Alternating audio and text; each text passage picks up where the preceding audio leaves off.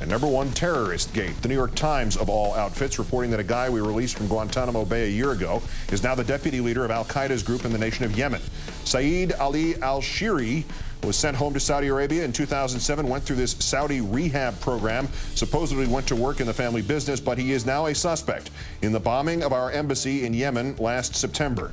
The Times wrote that this, quote, has underscored the potential complications in carrying out the executive order President Obama signed Thursday that the detention center, that would be Gitmo, be shut down within a year. Conservative politicians have gone nuts, saying this shows you can't close Gitmo ever, and you certainly can't release anybody from Gitmo, and they were right, and they told you so. Bill O'Reilly tonight led his newscast with this as a warning to President Obama. All this is based on one really big assumption. In fact, it would seem the commentary on this is bass-ackwards.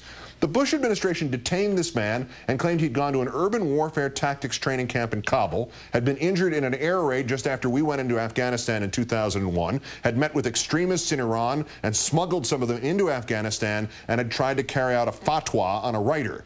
But before he was freed from Gitmo, and please remember, he was not freed as part of the panicky flushing of the innocent of the last months of the administration. The Bushies let him go in 2007. Shihri said he had gone to Afghanistan to do relief work, and his trip to Iran, that was to buy carpets for his family's furniture store in Riyadh. So the ultimate question here is not, doesn't this prove we can never, ever close Gitmo? But rather, if he really was traveling tourist of terrorism and not a guy buying rugs, why did the Bush people let him go? Or why was he never put on trial? Or why did the permanent solution to terrorism the Bushies claim Gitmo was fail so utterly here?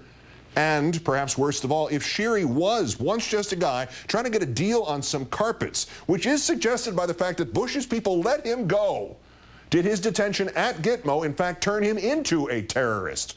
Did we perhaps create in Saeed Al-Shihri his reason for hating us?